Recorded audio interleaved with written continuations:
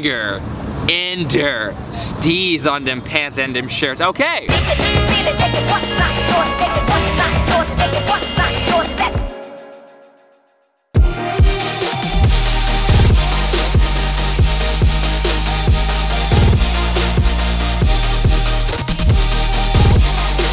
Guys, welcome to another incredibly beautiful day in New York City. I'm on the scout right now just to find something to skate, but I've also been inspired to try something that I never ever do, which is to skateboard standing completely still. And I figure, is there not a better way to warm up in this giant's world of awesome water? Great start, narration, John. Great start. Figures there not a better way. So basically, I'm gonna post it right next to this stair, try to do stalls on this and see what it's like. I have no experience with this at all. So it's a great way to warm up, a great way to get this video started, and I'm gonna try to impress the hell out of you guys. And if I don't, will you remember me? That would suck.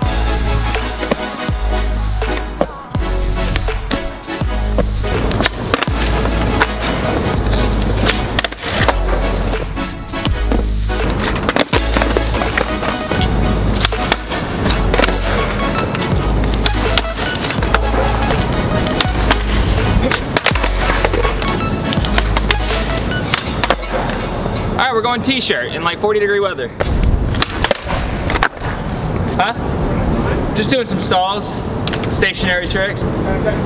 This one is a Revive skateboard, so it's actually my board. It's my name. Nice to meet you, man. Take care.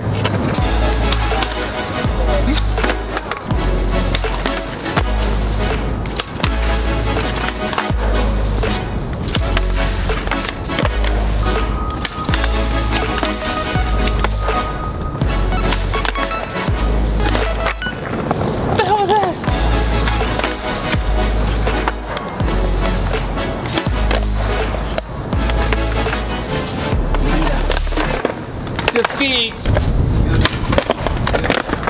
Careful that step, okay? Careful? Okay. Yeah, I'll be careful. What? Alright. You're the one who told him? This guy complained about me? Alright. We got a cop who said he respected me. Then we got a security guard and a random pedestrian who are mad.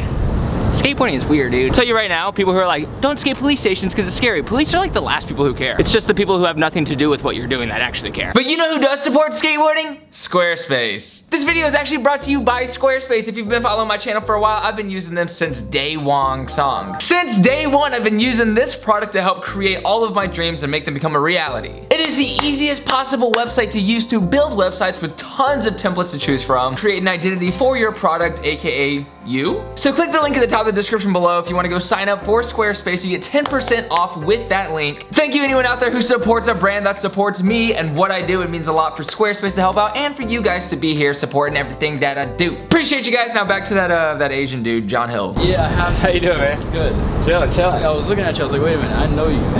yeah. What was your name? Austin, dude, nice to meet you.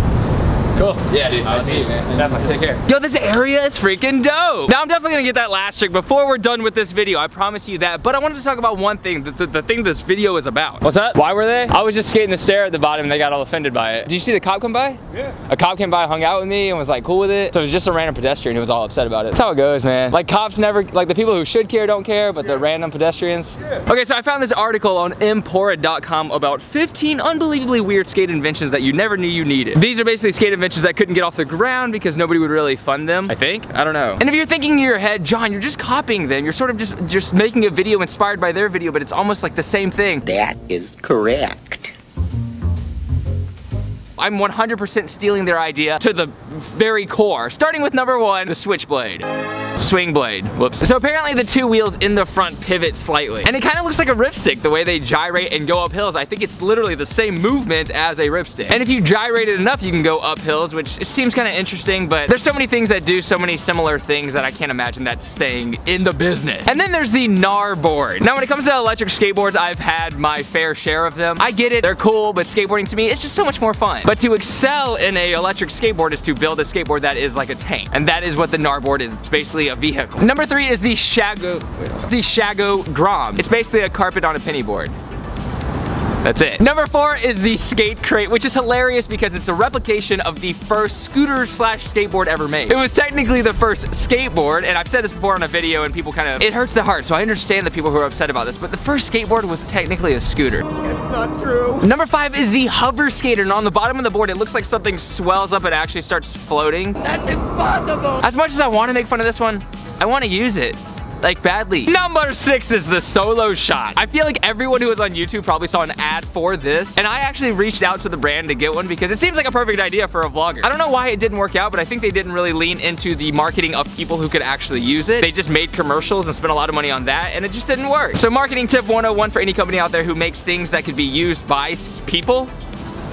Have people test it as a review. That's like a really good marketing thing. Anyway, number 7 is the keyboard. This just looks like a you make it, we skate it braille invention, so I don't even need to go into detail. It's a keyboard on wheels and trucks. Seems practical. Okay, now that we've reached number 8, I realize that some of these did take off. The one wheel. The one wheel is actually very prominent nowadays. I see a lot of people using it out in the streets. I know people who use different versions of it. This one actually worked out, so good job, one wheel. Number 9 is the grind stick. I think this is to help you balance as you go along. It grinds on the ground. It's kind of like, it's like stand-up paddle boarding except in the streets. Actually, I think any of these would make a really fun video. So if you're out there and you're watching this, hit up your boy. Number 10 is the no jack. Now this is something you actually plug into your skateboard to attach to a fence, which is a pretty good idea. I think they've made simpler versions of this since then, but it's just a product to save your board from getting stolen if you need to go somewhere and leave your board outside. So this one's actually pretty cool. Number 11 is the poser. It's something that you can attach to your trucks and then hold and lift yourself up as you jump, so you don't actually need to learn how to ollie. Unfortunately, an ollie is the premise of doing all skateboard tricks, so if you kind of lose that, then you sort of lose the purpose of like skateboarding, I would feel like. But if you're not into the idea of learning tricks, it might be pretty fun.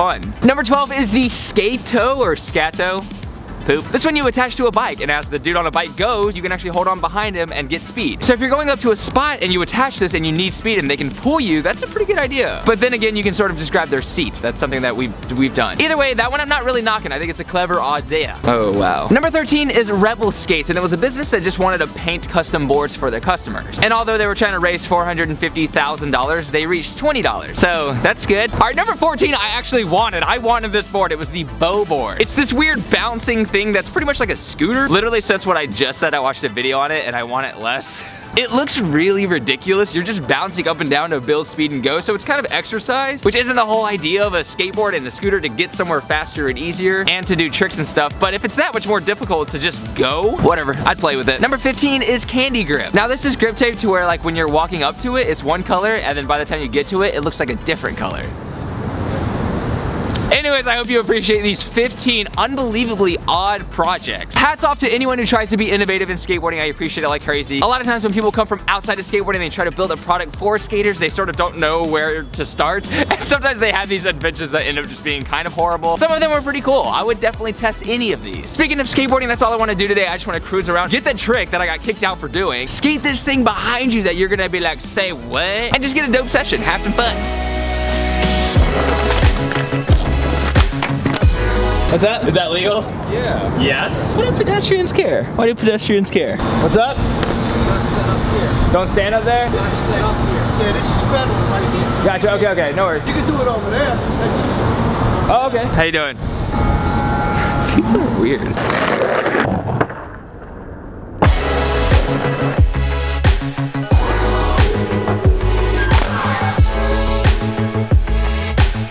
Oh my How you doing, dog? God. What's up with you? How are you? Bro, what? Oh yeah. How you doing, I can't believe I see you here. Honestly, bro, you inspire me so much to skate. I appreciate Your videos that. are honestly hot. Taking a picture with you. Yeah, of course, of course.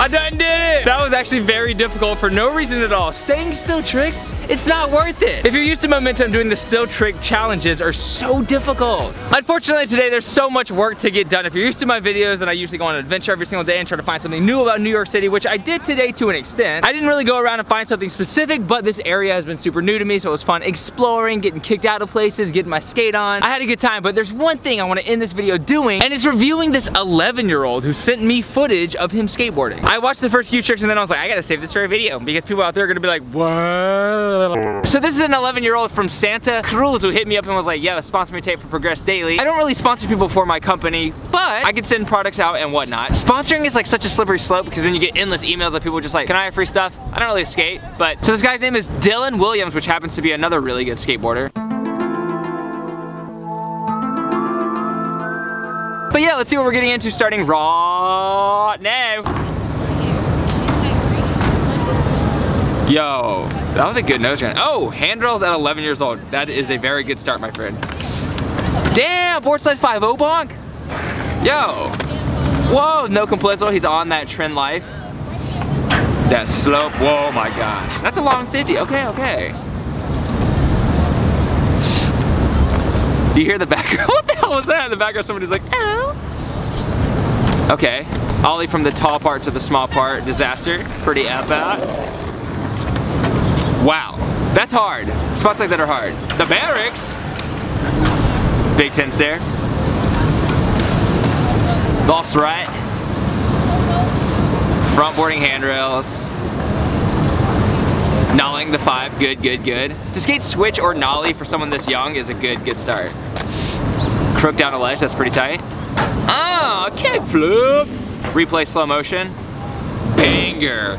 Ender. Steez on them pants and them shirts. Okay. Honestly, when he said he was from Santa Cruz, California, I was like, this dude's probably already kind of good. Being from California, I tell you, you're just surrounded by dudes who are just in it every single day, so it's so easy to get good. I would say with someone like that, there's a lot of promise. I don't really sponsor. I really don't, but dude, hit me up. Probably be down to send you something for sure, dude. You're freaking killing it out there, fool. But speaking of products, make sure you go in the link in the description below if you want to check out all of the clothing. I have summer and fall down there right now. I'm taking all the summer off very soon, but for now, you can go down there and cop, and people have been really stoked, and I want to say this, I appreciate you, man. I appreciate all the hillbillies out there supporting you, boy, because I'm just out here every single day trying to live it to the fullest. Guys, I appreciate today. I appreciate this existence out here, being in New York, being able to do what I do and have as much fun as I possibly want. It's been great, and tomorrow, I promise I will go more out and about, more exploring around the city, which I didn't do as much of today as I wanted to, but I basically postponed all my work for the last 2 weeks or so, and today is the day to crunch on that, and that's just boring for you guys to watch. I don't want you to have to stay tuned for that, so today, this is it. I appreciate you being here, watching my videos, showing love. Seriously, everybody out there who gives me an ounce of your time, I appreciate you like crazy. I love